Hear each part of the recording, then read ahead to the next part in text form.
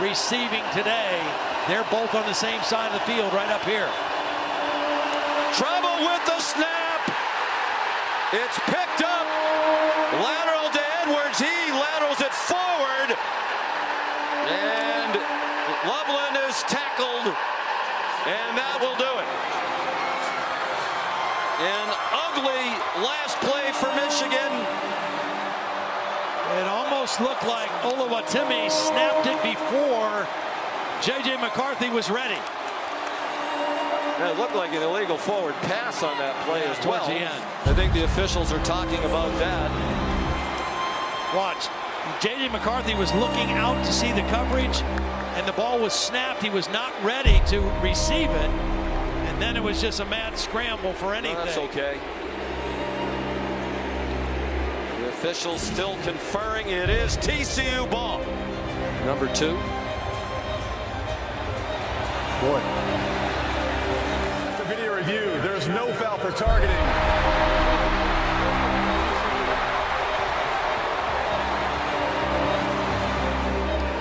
That's easily understandable. Duggan takes a knee, fitting that the football is in his hands as they march on to the championship game.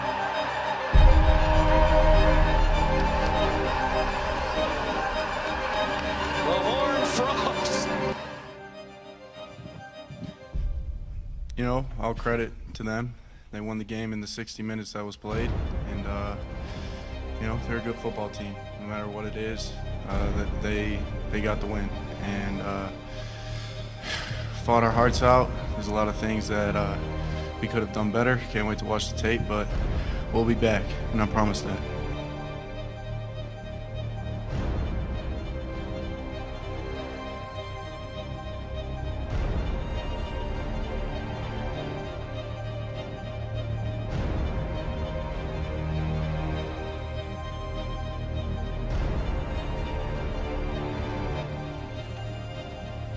And what your team still bounced back from all of that? Is that where you feel good about, not good about a loss, but good about? Oh, obviously. I mean, I feel so proud. I mean, the way our team, yeah, they never quit. They never gave in. I feel really proud. I mean, can't say enough. I mean, how many phenomenal plays were made in the game. By our guys, and I feel very proud of that, yes.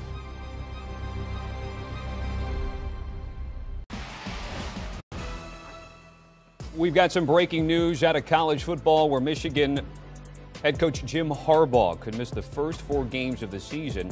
That's coming from multiple reports. Harbaugh facing potential penalties for making false statements to NCAA investigators who are looking into recruiting violations. Michigan's first 4 games this season are all at home. East Carolina, UNLV, Bowling Green, and Rutgers. Rutgers is a conference game. Taking a look at Harbaugh's attorney, putting out this statement this afternoon saying, quote, "We are continuing to work cooperatively with the NCAA staff on an enforcement matter. At this time, we are not allowed to comment on possible penalties or other aspects of the matter," end quote. And I think our memory is so short now. I think a lot of us had already just put that on the back burner, kind of like with the Tennessee thing until the actual sanctions got handed down the other day. Well, with Michigan, they've been negotiating this thing behind the scenes for quite a while. And I think it's really important to note in the Dellinger report, this isn't final. And so that'll go before the Committee on Infractions. And the way that works for most people who are unfamiliar, because you have a life to live, yeah, you get handed down the notice of allegations, there's the investigation, and then you go through the penalty phase. And the Committee on Infractions is ultimately the governing body that decides that. Well, if they do negotiate this thing down to 4 games, you see the schedule there. East Carolina, UNLV, Bowling Green, Rutgers. Michigan is a 3 to 4 touchdown favorite every game there, if not more. And that really is what the public cares about. But like, what chance do they stand of losing games they otherwise would have won? This ultimately should not affect outcomes of those games. I think it's important to note offensive coordinator Sharon Moore allegedly also facing some kind of penalty here, and we have to assume that may be a suspension as well. So it's not just a Harbaugh thing, it's mainly a Harbaugh thing. Tommy, I don't expect this to impact them on the field in terms of a win becoming a loss. What you do have to wonder about is they've got their best shot at a national championship in maybe some of our lifetimes. If you're younger, does this impact that? That's what you have to wonder about. Big news out about Michigan and Jim Harbaugh. Michigan will self-impose a 3-game suspension. They're going to walk over these teams early.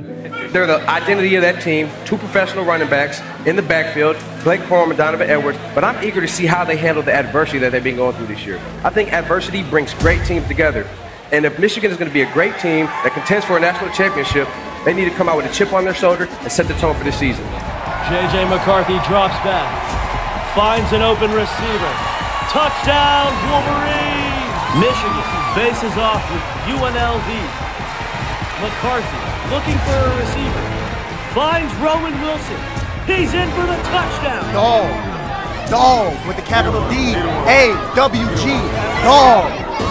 He's the culture developer and the leadership developer for this Michigan team when Harbaugh isn't there. Flea flicker. McCarthy taking a chance in the 10. It's in a B. Knocked around and caught after deflection by Johnson. Touchdown, Michigan. This Michigan team, they're like a boa constrictor.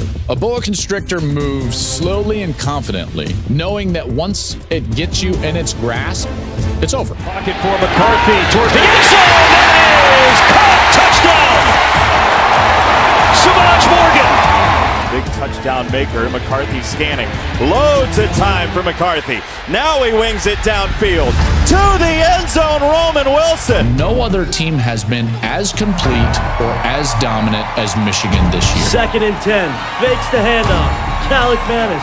It's intercepted. Will Johnson. The 20. The 10. Touchdown. Michigan. Michigan's one of the best teams in the country. Indiana has struggled. McCarthy feeling the pressure. McCarthy throws. Caught. Down the sideline. Loveland breaks it in. Touchdown, Wolverine. Breaking news. The NCAA has opened an investigation into number 2 Michigan. Connor Stallions, a retired captain in the Marine Corps, is being investigated by the NCAA as the linchpin of what has been called an elaborate, quote-unquote, sign-stealing system at Michigan. All you can do if you're a player is go win football games.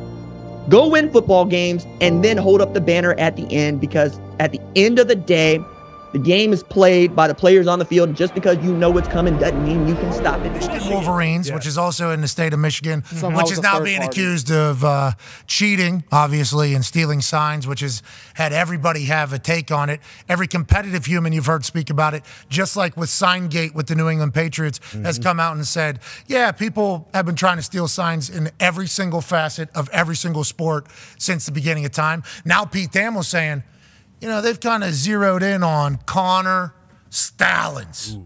Connor Stallions, ex-captain in the Marine Corps, I do believe. That's right. He has been hired by Michigan over the years, and they seized his computer, allegedly. He has been the one that has been linked to being the guy that has set up the sign-stealing operation, if you're reading all the narratives and tea leaves coming from Pete Thamel. Now he's saying, this guy's bought tickets for more than 30 games at 11 Big Ten schools over the past 3 years. Also, video evidence of sideline taping is expected to be sent to the NCAA this week, caught by stadium surveillance around the Big Ten. Now, there's a counter-argument to this that Connor, former captain in the Marine Corps, also was buying tickets for maybe military vets around Big Ten schools, trying to represent Michigan in that particular way, which might be the case. But what they're alluding to is that this guy was the chief operating officer of the sign-stealing operation, and I'm fascinated to see what video evidence gets turned in. Because what if this surveillance is like every other surveillance video we see, grainy, you know, pretty and it's just this guy with his phone up. Every single day, somebody on the internet finds something new that we're all going to be incredibly pumped about. Now, it's this dude was undercover on Jim McElwain's sideline of the Central Michigan team. Jim McElwain, known fisherman. Yep, that's right. Known fisherman. Nice boat. Jim McElwain was one time a wide receiver coach for Michigan. Now his name's being brought into the Michigan controversy because allegedly this Connor Stallions guy, former captain of the Marines, was hiding on their sideline, maybe with recording sunglasses, trying to get Michigan State signals. Now, I believe what Michigan's going to say about all this is, This captain in the Marines, we appreciate his service. Hell yeah, of course. And he went to the Naval Academy, obviously, and he was accepted to Michigan, always been a Michigan man, wants to be a Michigan man. But whenever we hired him, we said, yeah, we would like a guy that can maybe decipher some signals. He's a rogue agent. You think we're sending Central Michigan to worry about Michigan State? You don't think you think we're worried about Michigan State? That's what Michigan's going to say, and then the entire conversation is going to be like, "Well, Harbaugh, you did reap the benefits of what this psycho was potentially doing without your knowledge of it all." It's going to continue to grow, and every day it's something new. Last week it was against Ohio State, where everybody on the sideline going to this guy. This time it's a guy hiding on Central Michigan sideline, and now Jim McElwain, head coach of the Central, there he is. Put his head down. Oh, no, camera. Camera. What are you looking for down there, guy in a hat? We don't know. Maybe he lost his contact. Could have been. You know, the sidelines are a little hectic and everything like that. But it certainly looked like he was going, whoa, whoa, whoa, whoa, whoa. Like he's an undercover cop. Stallions then allegedly forwarded those tickets to a network of individuals who would illegally scout those games for the Wolverines and record the coaches of Michigan's would-be opponents relaying signs to the offense and defense. In fact, one former Division III coach told ESPN that Stallions actually paid him to attend games of future Michigan opponents and videotape their sidelines. Stallions has since been suspended by the school pending the results of the NCAA's investigation. And if you're wondering how the NCAA was tipped off about Michigan's alleged scheme, it was an outside investigative firm that notified them. Who hired that outside firm? It's unclear. However, Michigan's alleged sign stealing was something of an open secret within the Big Ten, and certain opponents even changed up their play calling signals in response, none more effectively than TCU in last year's CFP semifinal. And this is the part where I mentioned that the timeline of the alleged sign stealing operation overlaps with an incredible turnaround for the Michigan program. The Wolverines earned their first ever college football playoff berth in 2021, then did it again in 2022, earning a pair of Big Ten championships along the way. And in each of the last 2 seasons, the Wolverines finished as the AP's third-ranked team in the nation, marking the first time since 1999 that they finished in the top 5. And they've been even better in 2023. They're a perfect 8-0 so far and have yet to win a game by fewer than 24 points. Meanwhile, they have the best defense in the country, averaging less than 6 points allowed per game, and they've ultimately held steady as the AP's number 2 ranked team all season long. But whether the alleged sign stealing contributed to their ongoing glow-up is ultimately irrelevant from an investigative and judicial perspective. What matters now is who besides Stallions was involved in this alleged scheme, and what happens if/when the growing pile of evidence leads to a quote-unquote guilty verdict. Well, for his part, Michigan head coach Jim Harbaugh has denied any knowledge of the sign-stealing operation and said that he never directed anyone or was aware of anybody else directing anyone to illegally scout or videotape opponents. That said, under NCAA rules, Harbaugh, as the head coach, could be held responsible for a violation committed by a member of his staff. And remember, Harbaugh is already facing charges from the NCAA for an alleged recruitment violation and a subsequent refusal to cooperate with league investigators, conduct that earned him a 3-game suspension from Michigan. Not the NCAA, Michigan. All of that is to say that even if investigators conclude that Stallions operated alone, Harbaugh could still pay the price. And given his history, that price could be steep. And in a way, Harbaugh is already facing consequences. According to the Wall Street Journal, the Wolverines have rescinded the contract offer they recently extended to him, a contract that would have made him the highest paid coach in the Big Ten. But if you're wondering if these alleged infractions will cost Michigan their shot at another CFP berth or potentially a national championship, the answer is probably not. Drops back, looking for a receiver. He's intercepted. It's number 0. Mike Sanister. He might go all the way. He's in for the touchdown. Wolverines domination. Are you kidding me? Michigan is the most complete football team in America. Offensively, defensively, special team. They are different. I think the NCAA is sitting back hoping against hope that Michigan, which has a really good football team, gets punished on the football field because the NCAA needs Penn State or Ohio State or both to beat Michigan. Biggest story of the day, Michigan head coach Jim Harbaugh suspended by the Big Ten for the final 3 games of the regular season in the wake of sign-stealing allegations. The worst nightmare for the NCAA would be have Michigan in the playoffs having broken rules, right? Corum with a hole down the sideline. Gonna get there, Blake the Great. Touchdown. I want to thank the Lord. I want to thank Coach Harbaugh. Love you, man. Love you, man. This is for you. For this university, the president, our AD, we got the best players, best university, best alumni in the country. 10 at the 25. Here's Tagovailoa. Reverses, in trouble, and sack. Loose ball, picked up. Michigan has it. Touchdown, Wolverines.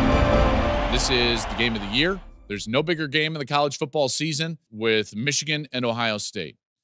The path for the loser to get into the playoff is so slim and narrow that this game is everything. This game means everything. Welcome to the Big House, the largest stadium in America, and I hope you're ready to watch the biggest game of the season. It's the world-famous Ohio State Buckeyes and the Michigan Wolverines. Do or die. Out of the I formation, Max Bredesen, the up back, Corum, touchdown Wolverines. 3rd and 10 of the 22. J.J. McCarthy looking over the middle, caught, touchdown Wolverines. Roman Wilson. Disturbing scene on the field. Zach Zinter, their All-American right guard, came back because he wanted to be a part of this team, felt that they had unfinished business, got his knee rolled up on, folks, and we're not going to show it to you. This is their leader, Zach Zinter.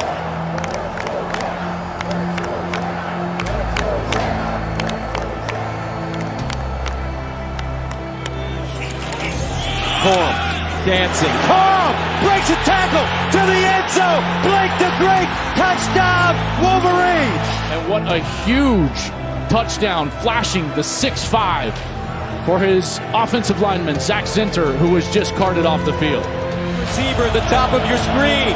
McCord looks, fires, intercepted. Rod Moore, and Michigan will win the game and head to the Big Ten Championship. I just love my guys so much. That's the thing about this team. We love each other. We play for each other, and it's a special, special group. Welcome to the 2023 Big Ten Championship game as the undefeated and second-ranked Michigan Wolverines prepare to take on Court Ferentz's 10-2 Iowa Hawkeyes. So first down and goal at the 6-yard line. Blake Corum, touchdown Wolverines! He has officially become a Michigan legend. J.J. McCarthy takes a knee. The final score, Jim Harbaugh. He doesn't want to get soaked. Look at him, he still got some bones. So the commissioner of the Big Ten, Tony Petitti, the trophy to 65, Zach Zinter. I got one question for you, Michigan Nation. Who's got it better than us? Buddy. They want to win a championship. They've won the Big Ten now 3 straight years, but they've got their sights set on something more.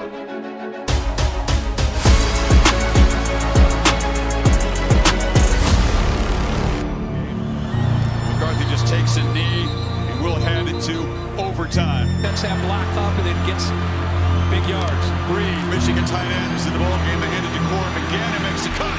First down. Spins and scores. Blake Corum puts Michigan on top in overtime. It wasn't fancy. It was just old school determination on the ground. Blake Corum, another touchdown to break the Michigan all-time rushing touchdown record. And what a way to do it. Oh, my gosh. And what a job by this offensive line, right? Really good push up front. Again, an offense that was stifled and smothered by Alabama throughout almost the entire second half until that game-tying drive. The second half responding. They've certainly shown in different ways. These fans can't breathe. Michigan fans, they've seen the pain of 2 playoff losses the last couple of years, just trying to get over the hump. Yeah, it's driven them. Those losses have driven them into this year and who they are. Here we go. No more timeouts to take here. Game on the line. Williams in motion, low snap, Milroe stopped! Michigan makes a stand and comes up with a milestone.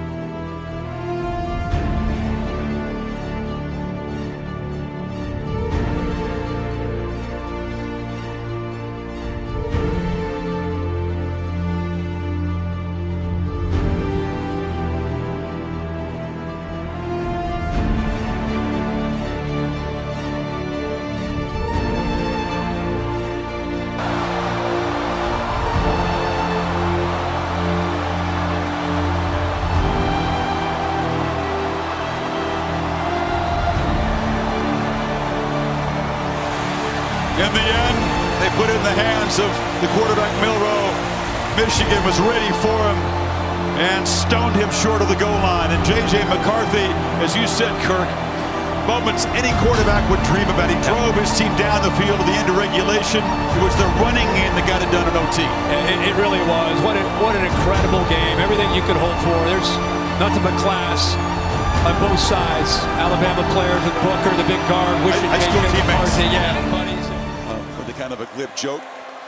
He did tell us, I believe he loves Michigan. I believe he wants to be there.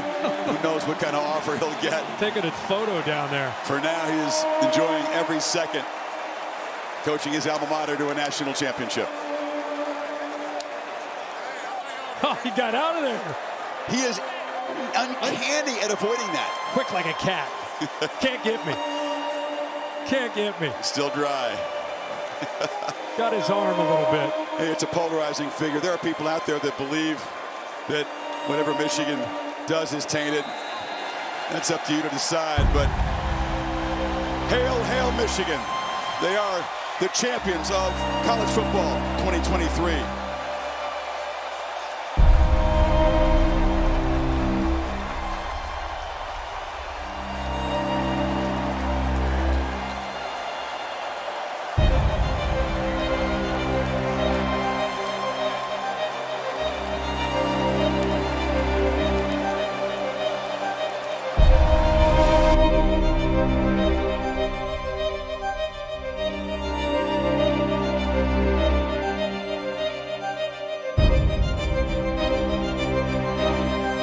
Admired so much, built with veterans who've been through so much for 5 and 6 years. One team was going to come short. Tonight it's Washington, and you feel for them. DeBoer has rarely lost in his career, including his couple years of Washington, but his team just did not have the juice and the muscle to handle this Michigan team tonight. Yeah. Hey, you made a promise last year that you guys would be back. You promised you'd win it all. You got the ring coming, you got the hat on, man. Explain to me what's going through your heart, what's going through your mind. The only reason I said that last year is because I knew the team that was coming back. You know, this is such a special group. You know, it's bittersweet because I'll never get to play with these guys again, but man, what a way to come out on top. Everything we went through, it's just absolutely glorious. The defense made so many stops, turnovers, and you said it, so many guys came back. Mikey Sanders still, the guy to seal it off, man. Just can you speak to everybody deciding to come back and playing such a big part in this run and in this game? I mean, the 6 leaders of our team, literally. And just the whole saying, defense wins championships, this team is the epitome of that. Our defense is absolutely phenomenal. #1 defense in the country, and they're the reason we're here today. What did you say to Coach Harbaugh as the clock hit zeros? I don't even remember, to be honest. I blacked out. What will you take away from this performance, from this team? What stands out the most as you look at this confetti falling and your family and your friends and this entire team celebrating the national championship? It's amazing the things you could accomplish when you love each other and you only care about, you know, one another and just getting better every single day and staying in the moment. It's amazing what can happen. You gave a lot of people a lot of memories this entire season, JJ. Congratulations, man. Thank you so much, Brad. My man. Thanks. Turn around, JJ. I think they're pretty interesting. When you made the playoff, you and I talked, and I asked you about the perception given the things that had happened away from the field, and you said, well, one thing's for sure, it doesn't diminish the accomplishment. Then I noticed last night you actually used the word, hey, we're innocent here and we're champions. So what is the perception now? How much do you care about the perception of what this is going to be from this point forward? I don't know. I think it's going to be what, you know, what people, it seems like if I had one thing I could change, it's just that, you know, I think Americans, a big percentage of Americans, you know, they just believe what they hear, you know. They believe what they read. When I was in 6th grade, I had a teacher, you know, in English who, you know, introduced the idea of critical reading. You know, don't believe everything you read. Don't believe everything you hear. I think it's like believe half of what you see, you know. But yeah, that's something, you know, just don't have the time to control, you know, what people say, you know, what people think. I mean, there's just, we go back to work. That's what we do. You know, that's the way we control that uncontrollable. I mean, but there's haters. There's people that like to eat the hater tots and drink their haterade, you know. I mean, okay, while you're doing that, we're gonna be finding some work to do. And so there are decisions to be made for you, for your players, finding work to do, whether that is continuing to build Michigan or exploring other opportunities. How will you evaluate what your work to do is next and what work you find to do next? We're gonna enjoy. It was such a great feeling last night, celebrating as we just talked about, and really cool to wake up this morning and hey, it wasn't a dream. That was real. That even felt almost just as good as last night. And we want to take a happy flight back to Ann Arbor, Michigan, and the guys want a parade. So, gosh darn it, let's give them a parade. I'm looking forward to that too. And then you know, see what happens. No man knows the future. Nobody can predict that. That's biblical, and you know, right now it feels pretty darn good. How does being a champion and restoring your alma mater to a championship status impact decisions you will make? Because you're going to have opportunities. And everybody says that, you know. Yeah. Everybody says that. I don't know. You know, who knows that? But how does it impact your thinking about how you will evaluate it? I don't know. I mean, we could peel back the onion and you know, different layers of emotion and what are you going to think and how are you think. All I know is this. I'm living right now. This is incredible, and you chase perfection. You know, it's what you do, you know, every day, and you seldom attain it. I mean, you hope to achieve excellence along the way, but to actually do it, to have that perfect season, it's good. Going to try to enjoy that for, at least. My dad has a 24-hour rule. I think we made it a 48-hour rule, but at least going to get to 24 hours. And then, so what's the time frame when you need to decide? I don't know that. I don't know. I appreciate the interest that you have and others have. I don't know. I don't have that answer for you right now. Well, I've always said, if somebody else doesn't want your coach, sooner or later you won't either. So it's a good thing for somebody else to be interested, I guess. Jim, thanks a lot. And so let's end it this way. Who's got it better than you? I know the answer to that one. You do? Nobody. Up and I sink the room.